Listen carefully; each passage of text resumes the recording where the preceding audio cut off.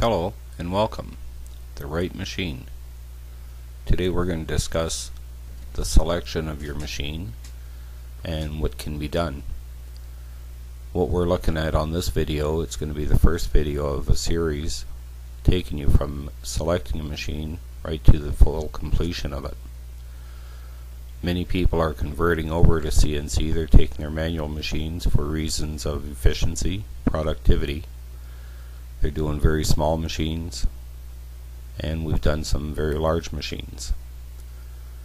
The size of the machine doesn't matter. The quality is of importance, and this is what we're going to be talking about today, is what to look for. So if you have a small machine or a production machine or a good engine lathe, what we're going to be discussing is what to look for when you're selecting a machine. A lot of hobbyists have taken their small machines and converted them over, and in the last year there's been several large shops, jobbing shops, they've taken their machines and they've converted them, and they found that the payback has been very well taken care of.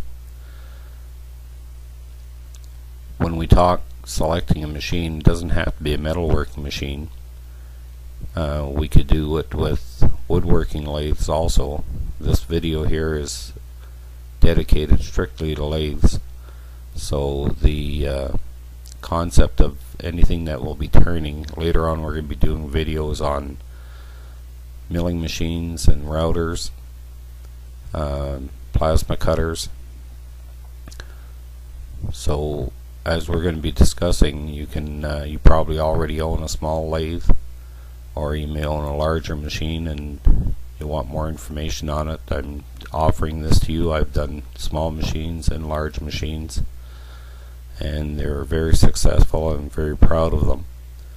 The advantage of doing an engine lathe is you have the dual purpose. You can run it yourself as an engine lathe in a manual mode, or you can run it in CNC mode.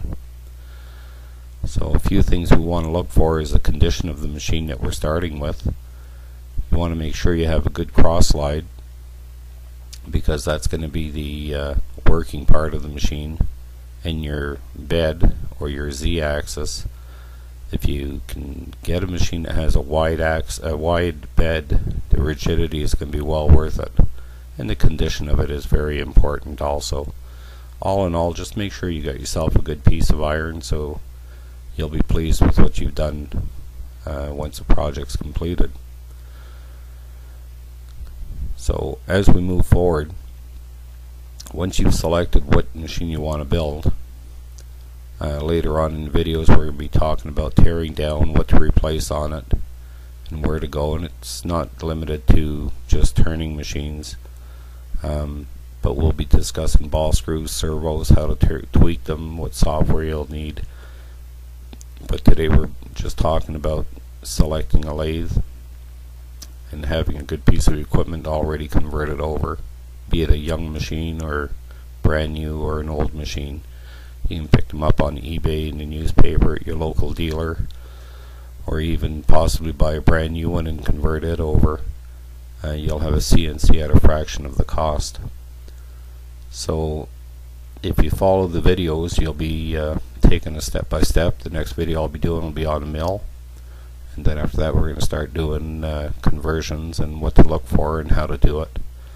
So I look much forward to you, and I'm here for you. If you have any questions, just email me, and I'd be more than pleased to help you and direct you where to go to select what you need to purchase, and how to go about doing it. I've got 5 machines behind me already in my own garage, and I've helped several other people do theirs, so I hope you follow us and enjoy it.